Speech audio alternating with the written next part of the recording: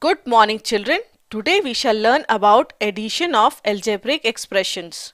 Now we know an algebraic expression is made of one or more terms. Algebraic expression can be named based on the number of terms. Like the expression with single term is called a monomial. Mono means 1. So here the perimeter of square is 4 multiplied by side, or we can say 4a when the side is a units. Here 4a is only one term. Expression with two terms are called binomials. Bi means 2. For example, the perimeter of this rectangle is 2 multiplied by length plus 2 multiplied by width. 2L is one term and 2W is the second term, where L and W are the length and the width of this rectangle. Same way, tri means 3. We add the prefix like mono, bi, tri, etc. based on the number of terms in an expression. In general, an expression with many terms is called a polynomial. We can perform addition or subtraction with two numbers. Like here 25 plus 32. We can add them directly. If we replace 32 by 100, we can still perform the addition and we get the answer as 125. But in algebraic expression, addition or subtraction is possible amongst like terms only. For example, we can add 3x and 5x as both have the same variable factor x, but we cannot add 2L and 2W directly as they are unlike terms. And when we add the two like terms, we only look at the coefficient. We just add the coefficients and the algebraic factors remain the same. For example, we are adding 3x plus 5x. Here 3 plus 5 equal to 8 and the algebraic factor remains the same. So 3x plus 5x is equal to 8x. Another example, 8xy plus 11xy.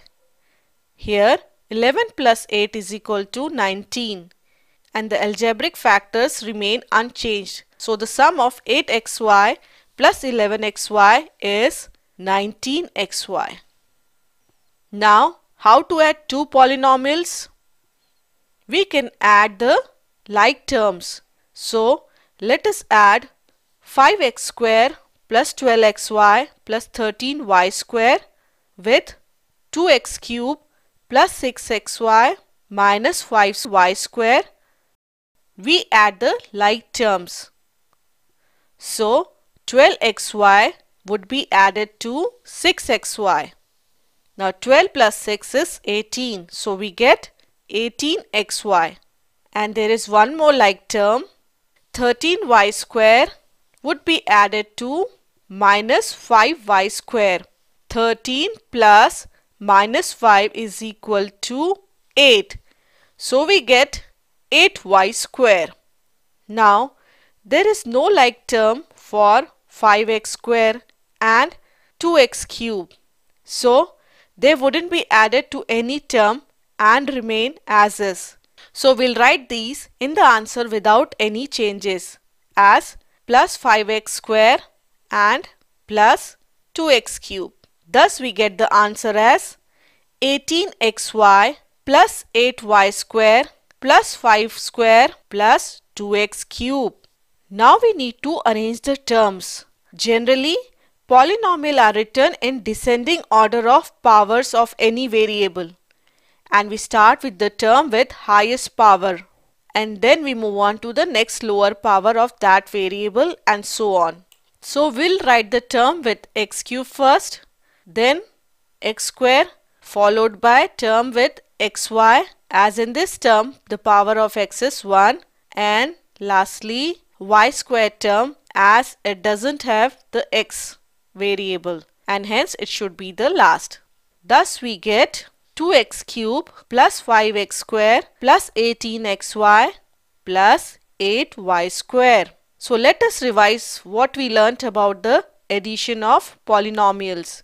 When we add two polynomials, we add the coefficients of the like terms. To make it easier, we can write the like terms one below other. Like here, we are going to add 2a square plus 4b plus 10c with 5a minus 6b minus 6c. We wrote every term under its corresponding like term only. Now just add the coefficients of the like terms. 2a square doesn't have any like term to add with, so we just write it in the answer. Same way, 5a doesn't have any like term to add with, so we will write it as is. Now 4b will be added to minus 6b. 4 added to minus 6. 6 has a greater absolute value, so the sign would be minus, and the answer would be 6 minus 4, which is equal to 2, putting in the negative sign, so minus 2b. Thus we get minus 2b. Next, 10c added to minus 6c. It would be 10 minus 6 is 4, so 4c.